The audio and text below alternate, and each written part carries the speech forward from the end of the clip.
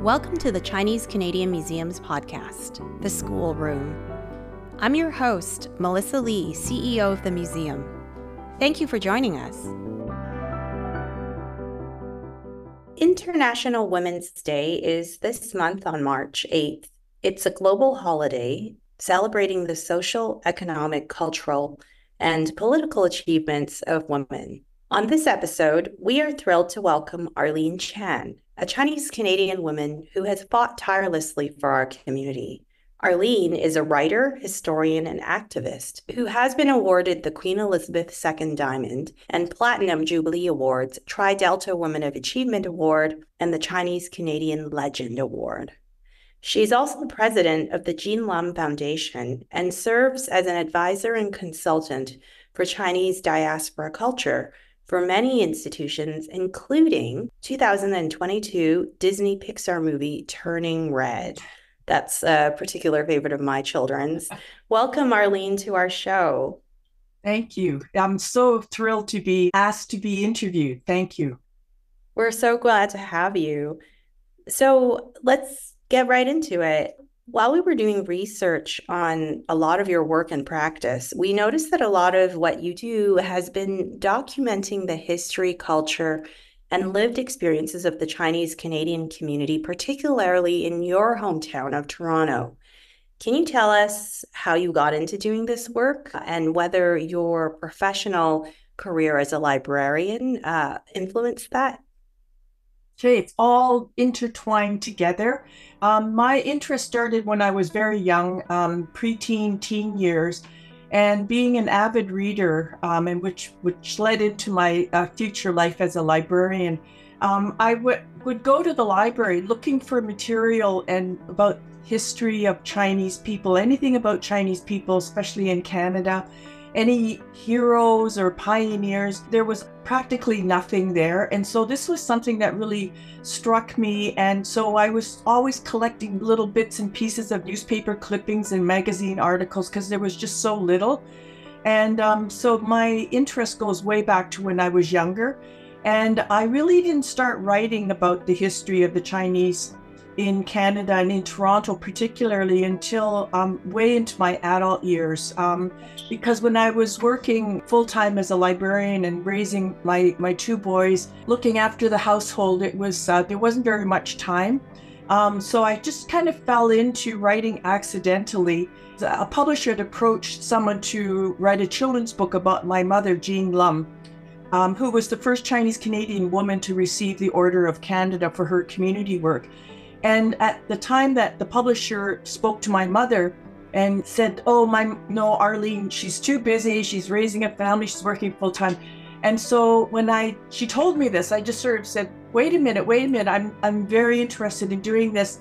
And so I said to the publisher, you know, what I can do is write one chapter for this children's book about my mom. And if you like it, I'll carry on. And if you don't, I totally understand. And that's how I accidentally got into writing. And even though I was still working, I made time to do this. And even though I'd heard my stories from my mom so many times over the years, I really had to interview her and really get the details. And I was so thrilled that I wrote this book. It got published. It got recognized at the Children's Book Center as being a selected book. And so this was so important to me because our stories were not being told. And so having my mother's story told, because for her being in Toronto, being a woman, being of Chinese heritage, it was so important that people learn her story. And I wanted to instill a sense of pride for children and young people who are going to the library, finding books, to find a story like that about a young girl who was so young, who had so little when she was growing up, and yet was able to accomplish so much. So that's what kind of launched my writing career. And then that has launched a lot of things about speaking engagements and continuing my writing. What is so meaningful is that you were able to have that connection to your mother by being able to write that book directly. I think the other thing that struck me also was how the publisher, just assumed, because you're a mother and have children, you're too busy to take on this extra professional commitment. And I think that's particularly pertinent for International Women's Day, where sometimes a lot of these assumptions are made about what women can accomplish and what women can do. And it's a lot more juggling than people would think. Well, and don't forget, we're talking about, several decades ago too. Things have changed. I mean, things are definitely moving forward, and it's kind of like little inch by inch, and then we have a giant leap backwards, and then we have to start going inch by inch again. But when I started writing, there were just only a handful of writers at that time. And one person I so admire and respect is Paul Yee. So he's one of the few early voices. And so things are really moving along, that more and more, fewer assumptions are being made about what we can, what we can't do. But I think it's so important that we do have a voice, not only in writing, but in the media and social media.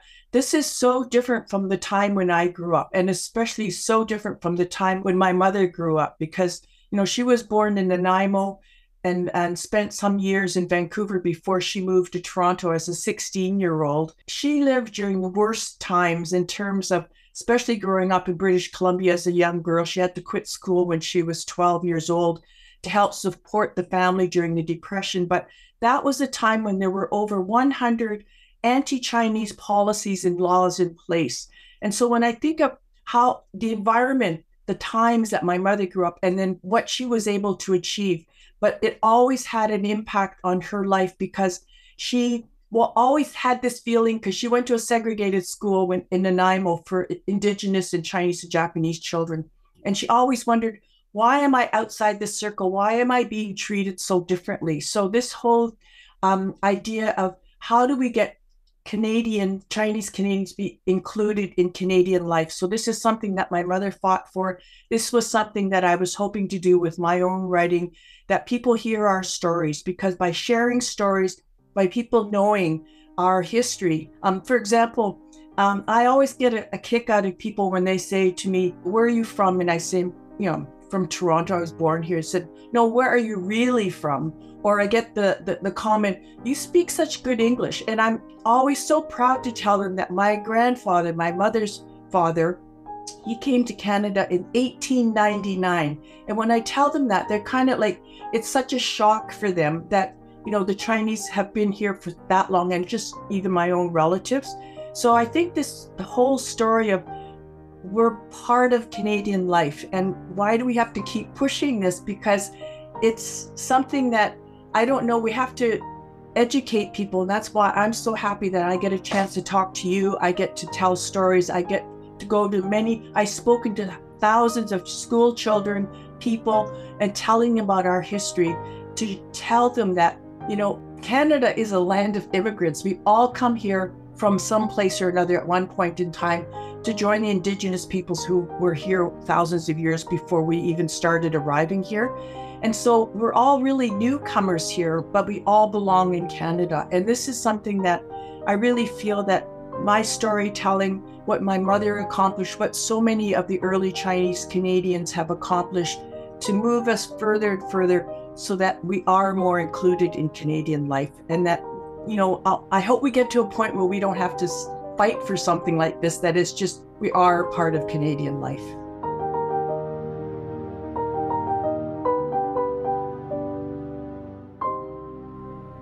So let's talk a little bit more about your mother.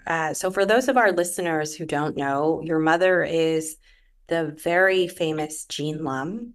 She was the first Chinese Canadian woman and first restaurateur inducted into the Order of Canada. And we actually have her Chinese immigration certificate in our feature exhibition, The Paper Trail to the 1923 Chinese Exclusion Act. I mean, I knew she was the first Chinese Canadian woman, but I didn't know she was the first restaurateur inducted to the Order of Canada. Can you tell us a little bit more? You spoke a little about how she had to leave school when she was 12 to work in the restaurant. Can you tell us a little more about that life, those stories? Yes. So my mother had to quit school when she was 12, and eventually had to move to Toronto from British Columbia to work again to help support the family. And I have to tell you that when my grandfather arrived in 1899, at the time the head tax was $50, and he was one of the few Chinese men who was able to bring over his wife, my grandmother. And by the time she came over a few years later, the head tax was $100.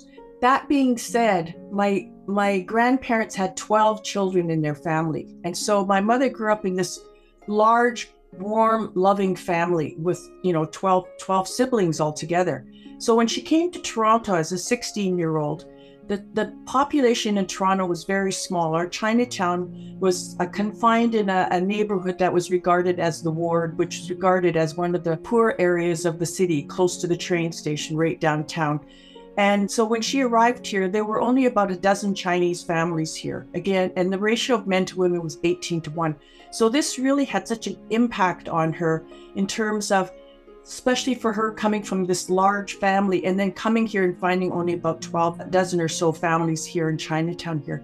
And so this was really something that informed her community work, her desire for the Chinese people to be more included. Like, what can I do to help this bachelor society, as we called the bachelor society, even though most of the men who were living here were married, but their wives were back in China because of the Exclusion Act. And then before that, the head taxes. And I was at a family association banquet last week, and I was speaking to the group there. And so I pointed out to 2 tables of 10. I said, there are 10 people at this table, 10 people at this table. So just imagine in those times, there would be 20 people sitting here, but there would only be 1 or 2 women in that whole group, because the male-female ratio was very severe. So when my mother arrived here, she worked in a restaurant at the beginning, and then within a year or two, she branched out. She borrowed $200 and opened up a grocery store. And she worked within a year or so, earned enough money to start bringing over her parents, my grandparents, and her siblings. So all the family came to Toronto from Vancouver, with the exception of one uncle who remained back in Nanaimo because he had a farm there. So my mother eventually got married through a matchmaker, met my father through a matchmaker, and they ran a grocery store. And then eventually they opened a restaurant in Toronto's Chinatown here. And so Chinese food, this was again after the war, after World War II. And as you know, so many things changed for the Chinese community in terms of the repeal of the Exclusion Act. The Chinese got the right to vote. The Chinese could now run for politics, run for public office. But still, the Chinese having a voice, that was still largely absent, even with the vote, even with people starting to get elected, like your Douglas Jung from Vancouver, who was the first Chinese Canadian politician to be elected in 1957. But it was so important for people to learn about the Chinese community. And how was that? Mainly at the beginning was through Chinese food, through Chinese culture. And my parents had their restaurant, the Kwang Chao restaurant in Toronto's Chinatown. I wanted to ask, do you know why it was called Kwang Chao? Yes, Kwang Chao is the name of the capital city of Guangdong province, so it was called Kwang Chao. And Kwang Chao, the capital of Guangdong, was famous for its food. So if you wanted good food, you went to Guangzhou, which is the name in Cantonese. So it's Guangzhou right now in Mandarin. So they named it Kwang Chao Restaurant. And it was one of the restaurants in Toronto's Chinatown that really popularized Chinese Canadian food. People make fun of Chinese Canadian food now, even though it's still very popular, but people make fun of it because chop suey, sweet and sour chicken balls, egg rolls, those kinds of dishes. But Chinese food was a really important way to introduce people to Chinese culture. And my parents' restaurant, the Kwang Chao, and several other main ones that opened up after World War II, they turned Chinatown from a place to avoid to a destination. And there were lineups going into my parents' restaurant. What were the most popular dishes that you can remember? The most popular dishes, of course, were like chop suey, sweet and sour chicken balls, of course, fortune cookies, which, as you know, are not really Chinese, but still served to this day at Chinese restaurants. So those kinds of but then I have to say too that the Kwang Chao was one of the first restaurants in Chinatown to serve dim sum. So, I mean, we're going way back to the 60s. So what was the importance of this Chinese food? Not only introducing Torontonians to Chinese culture, but it became really popular with politicians, with the media. A lot of famous people went to my parents' restaurant. And so this really helped to heighten awareness of Chinese culture. So this was something that my parents did together, serving Chinese food. And my mother ended up doing cooking shows and being on radio to talk about food. But she also did something else, which in terms of Chinese culture, as a way of how do I become more included in Canadian life, is she started up a Chinese dance group, which was very revolutionary in those early years. So this was going again back to the 60s. And the dance group, the Chinese Community Dancers of Ontario, were so popular that the troupe traveled across Canada, and most significantly, auditioned to do a command performance for the Queen for Canada's centennial in 1967. So the Chinese Community Dancers performed on Parliament Hill for the July 1st celebrations. I know that when the dance troupe performed across Canada, including Vancouver, Winnipeg, like right across Canada, that for the first time, many, many people in the audience saw Chinese dance. They'd never seen it before. So my mother, she really wanted to, like, how do we introduce Chinese culture to the larger community? So this was through food and through dance. That's how my mother did it.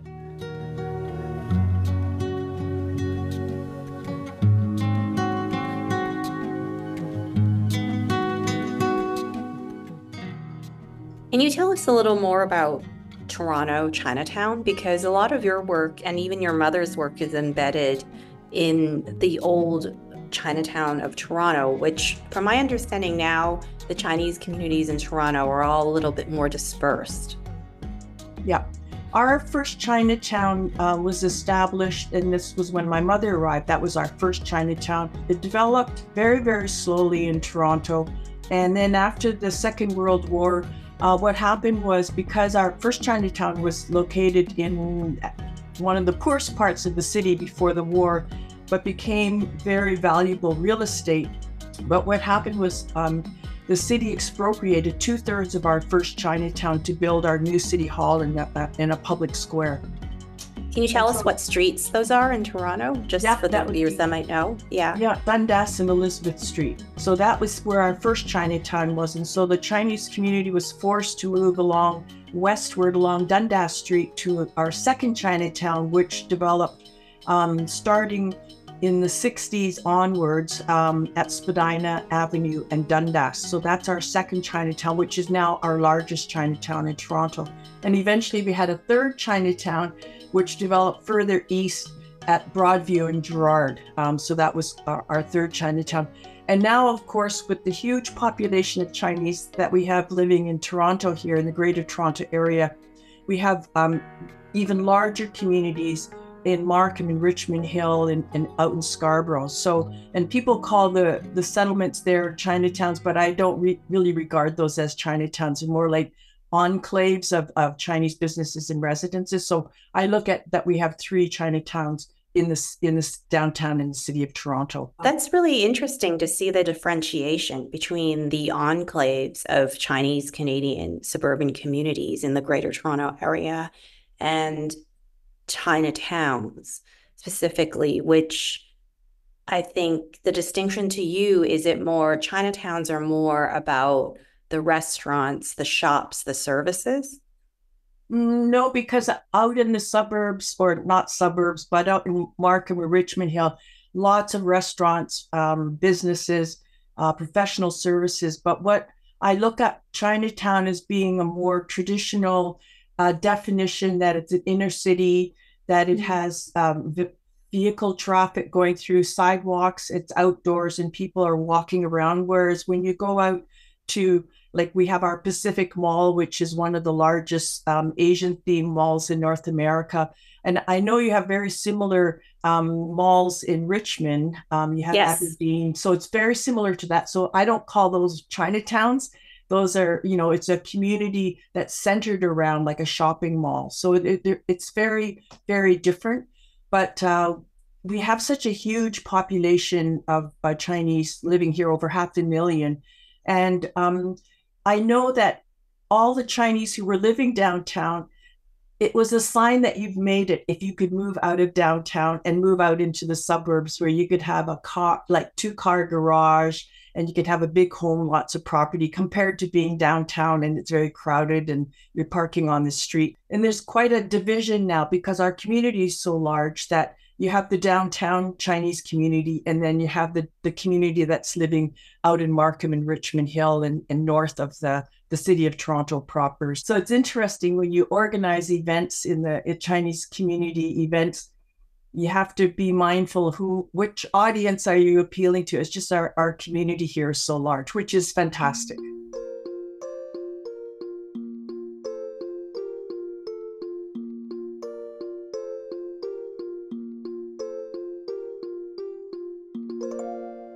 Can you tell us a little bit more about the Pixar movie Turning Red? Mm-hmm. Just because, I've watched that film a number of times with my girls who love it and identify with the main character who's a girl in the film, but it also takes place in Toronto.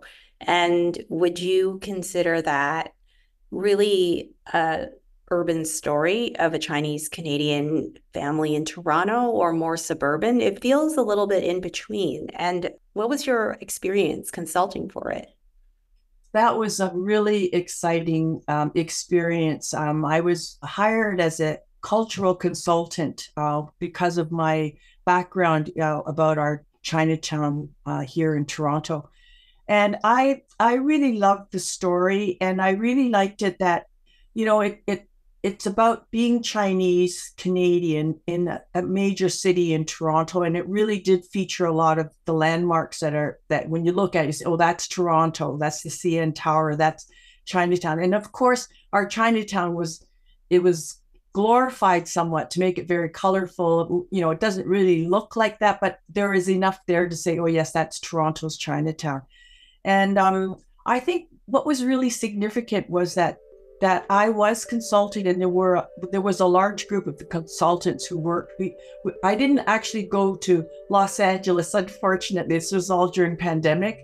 Everything was done by Zoom, but every time we had a Zoom call, there were sometimes 20 odd people that were all meeting at the same time, and we were asked to look at certain images. So really got involved at the very beginning stages. Is this the right color to use? For example, they had 2 guardian lions that were in the temple. So when they showed me the picture, I said, well, you don't have those inside as people are leaving. You have them at the entrance as people are coming into the temple. And then, just the altar table, the color of the candles. So, that kind of detail they were asking. So that was so significant because I think what happens even in more recent films and TV shows that involve Chinese Canadian or American Chinese actors, that there's still, I understand that there's still a lack of learning about what is correct, culturally correct. So for Turning Red, they were really wanted to have it right. And so even the dress of the ancestral woman, they were really concerned about, is this the right period for this kind of dress and things like that. So I really respected that they were interested in that kind of detail. And I know that even when I was being asked certain questions that I didn't have a lot of knowledge about, and I referred them to somebody else who would know something more about that, and they called that person in to help with advising on religious ceremonies and things like that. So I think that element of authenticity where one consults cultural experts from that culture, it really creates a new kind of understanding of the film and makes those of us that are Chinese Canadians feel like the film is really great and really familiar to our own childhood and culture. And great for younger kids too, to learn about our culture in that way. yeah. I have a question. I know you run Toronto Chinatown walking tours in your spare time, and we have a lot of those here in Vancouver, but I've never been on one in Toronto. I look forward to going on one next time I come and visit. What are some of the must-see or must-eat stops on your tour? I do tours of both our first Chinatown and also our second Chinatown, Spadina and Dundas. And sometimes I even do both at the same time. I start at the old one and end up in, just depends what the age group is as well, because there's, quite a lot of walking. But I really show this is what we had here before. And it's just showing the layers of immigration because we've not ever had our own Chinatown where we were the first immigrant group to be in that location. So, for example, in our first Chinatown, there were many, many groups. The Chinese were the last major immigrant group to settle into the Chinatown area. But I like to point out this used to be a synagogue, or this used to be a restaurant, like a Jewish restaurant. Toronto is so multicultural, so diverse, and we have so many layers of history. And to show the evolution of a neighborhood, and it's constantly changing. So that's when I go on my tour, I like to point out all the different things, places. When I stop at one place, I'm usually talking about 2 or 3 places that were here before. It was first a house, and then became a Methodist church, and then it became a theater, and then it became a burlesque house, and then it was used for Chinese movies and entertainment on Sundays. When Toronto the Good, everything was closed down on Sundays, and so the Chinese community would rent it on Sunday for their Chinese performances and Cantonese opera performances. So that kind of story, and it really resonates with people because they said, oh, Jewish person would say, oh, my grandmother remembers coming here when it was the Strand Theater and things like that. So I think it tells the story that even though we are, as Chinese, one of the newer immigrant groups here, there's so much more for us to share. We're not that different because we have more common stories than people realize. And so when I do my tours, I like to tie in all the different histories and all the different peoples who have lived in that spot when I stop there. And I really like to show how the Chinese community has changed over the years, how it was first, if you went into Chinatown, the language that was being spoken was Toisanwa, Taishanese. And then as Hong Kong became the largest source of immigrants coming into Canada, then Cantonese became the language in Chinatown. And then, of course, China at one point was the largest source of immigrants coming into Canada. And Mandarin is now, it was like slowly Mandarin came up to here, and now Mandarin has overpassed Cantonese as the most spoken Chinese language in Toronto here. So again, I like to point out it's not only the language, but it's just culturally too, in terms of food, in terms of the services that are being offered here, that really reflect the different Chinese groups that have come into Toronto.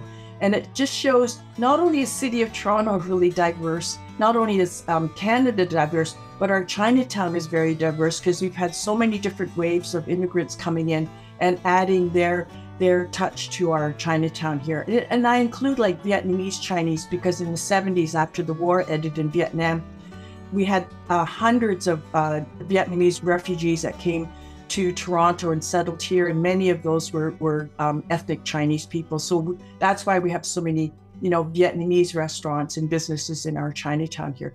So ultimately, in a way, what you're doing is you are showing that the Chinatowns, really Chinese Canadians, weave into the history of Canadian identity by all these communities living together during these historical years that just happen to be in Chinatown. Yes. Thank you so much for coming on our podcast, Arlene. For anyone interested in learning more about the Chinese Exclusion Act and the stories of those who lived it, like Arlene's mother, Jean Lumb, visit our feature exhibition at the Chinese Canadian Museum in Vancouver, Chinatown, The Paper Trail to the 1923 Chinese Exclusion Act. Thanks so much, Arlene, for joining us. Thank you. This podcast was recorded on the traditional territories of the Musqueam, Squamish, and Tsleil-Waututh peoples. We invite you all to reflect on the territories that you're on and the host nations.